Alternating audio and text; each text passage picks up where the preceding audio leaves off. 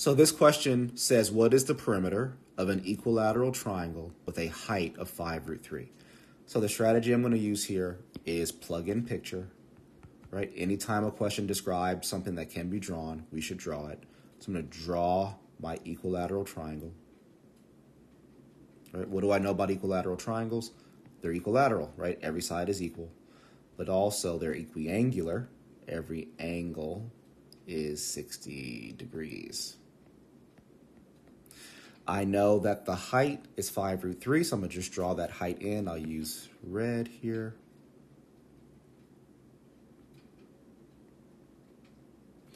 And I know that by splitting that top angle, what I end up with, instead of the 60 degrees as a single angle there, is I end up with 30 on both sides of that split.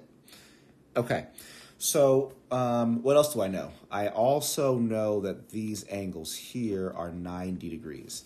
So there's not much I can do with this to figure out the perimeter, but I can focus on the right triangle, right, or one of the sides of the right triangle at least.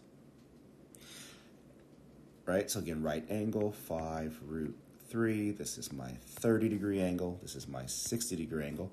And I can remember that on the formula sheet on the first page of the math section, I actually have this right triangle. I actually have a 30, 60, 90 right triangle. And from that right triangle, I should be able to deduce that this length is 5 and this length is 10. Now, if this is 10, right, let's keep track of what we're actually looking for. If this is 10, that means this is 10.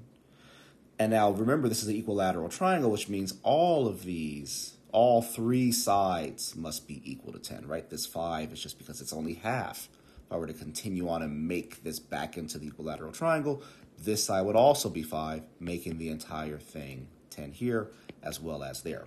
So the perimeter is just the sum of all three sides, and that answer will be 30.